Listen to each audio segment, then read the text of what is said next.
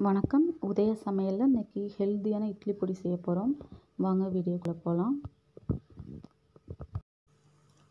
இட்லி பொடியை டேஸ்ட்டுக்காக மட்டும் இல்லாமல் ஹெல்த்தியாகவும் பண்ணுறதுக்காக கருப்பு உளுந்தில் பண்ண போகிறேன்.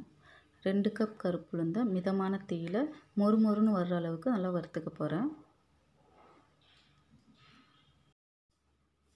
கருப்பு உளுந்து ரெகுலர் ஃபுட்ஸில் நம்ம சேர்த்துட்டு வந்தோம்னா எவ்வளோ ஒரு பெனிஃபிட்ஸ் நமக்கு தெரியும். அதுவும் குழந்தைங்களுக்கு, பெண் குழந்தைங்களுக்கு அவ்வளோ ஒரு ஹெல்த்தி. நம்ம ரெகுலராக பயன்படுத்தக்கூடிய இந்த இட்லி பொடியை கருப்பு உளுந்தில் சேர்த்து செய்யும் போது நல்லா ஹெல்த்தியாகவும் இருக்கும், நல்லா டேஸ்ட்டாகவும் இருக்குது. ட்ரை பண்ணி பார்த்துட்டு சொல்லுங்கள். இந்த இட்லி பொடி வேறு இட்லி பொடியை மட்டும் இல்லாமல் எல்லாம் வறுவலுக்கும் எல்லாம் பொரியலுக்கும் பயன்படுத்தலாம். உருளைக்கிழங்கு, வாழைக்காய், வெண்டைக்காய், கத்திரிக்காய் இதெல்லாம் வறுக்கும்போது இறக்குற டயத்தில் 1 ஸ்பூன் இதில் தூவி விட்டு கலந்து விட்டு இறக்கணும்னா அவ்வளோ ஸ்மெல்லாகவும் டேஸ்ட்டாகவும் இருக்கும்.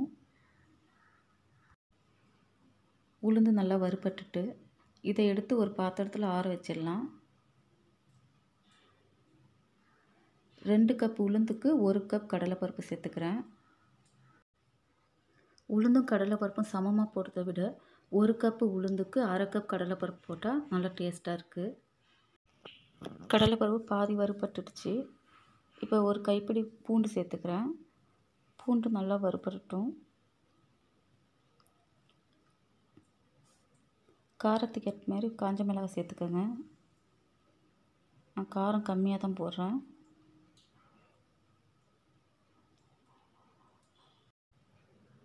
எதுவும் கருகிடாமல் மிதமான தீயில் எல்லாத்தையும் வறுத்துக்கலாம். தனித்தனியாக வறுக்கணும் இல்லை, காஞ்ச மிளகாய், பூண்டு எல்லாத்தையும் ஒன்றா சேர்த்து வறுத்துடலாம். அதுமாதிரி கருப்பு உளுந்து போடுறதுனால பொடி கருப்பாக இருக்கணும்னு இல்லை, நல்லா கலராகவே இருக்கும். நார்மல் இட்லி பொடி கலர்லேயே இருக்கும். எல்லாம் நல்லா வறுபட்டுட்டு வேணும்னா கருவேப்பிலை சேர்த்துக்கலாம். நான் ஒரு கைப்பிடி கருவேப்பிலை போட்டுக்கிறேன். இது நல்லா எல்லாம் வறுபட்டோன்னு இது எல்லாத்தையும் ஆற வச்சு அரைச்சிக்க போகிறோம்.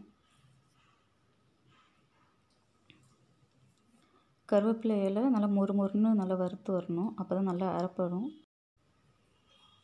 நல்லா வறுபட்டுடுச்சு. இதை எடுத்து ஆற வச்சிடுறேன். இது நல்லா ஆற வச்சு மிக்ஸி ஜாரில் போட்டு அரைச்சிக்க போகிறேன். இல்லை கொஞ்சம் உப்பும் பெருங்காயத்தூளும் சேர்த்துக்கலாம். ஆற விட்டு மிக்ஸி ஜாரில் மாற்றிக்கிறேன். தேவையான அளவு உப்பு, பெருங்காயத்தூள் போட்டு இதை நல்லா கொரன்னு அரைச்சிக்க போகிறேன். இட்லி பொடி கொரன்னு அரைச்சாலும் நல்லாயிருக்கும் டேஸ்ட்டு. கொரன்னு அரைச்ச இட்லி பொடியை ஆற விட்டு ஸ்டோர் பண்ணிக்கலாம்.